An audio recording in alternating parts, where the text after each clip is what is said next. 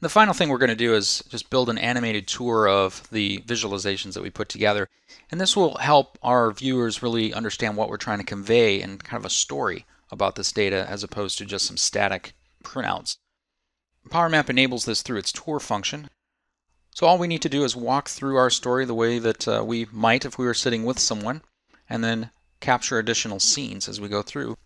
So the first thing I might want to do is add in my population density to show my viewers what the population distribution in the US looks like, and to kind of illustrate that we have a tremendous population in the northeast part of the country, and that's where the storm is scheduled to actually fall. In my next scene, I might want to zoom in on the northeast where the storm is actually going to be falling and gain some perspective on it as I add in what the rainfall situation is going to look like. And here I can already see that most of that rain is going to be in the northeast Boston kind of corridor.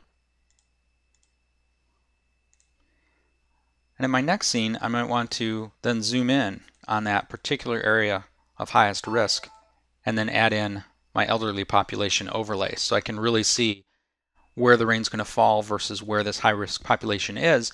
And this will help reinforce my planning story that maybe in Suffolk County I need to oversupply pharmacies and bring in more generators than I might need to in another place like perhaps Middlesex in New Jersey. So once we're done, we can just click the Play Tour button.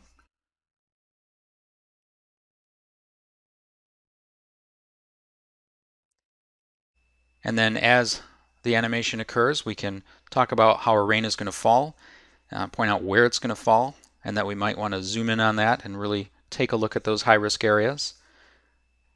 And this will give our audience a really good sense of how this data is playing together and the kind of story and information and insight that it can give us.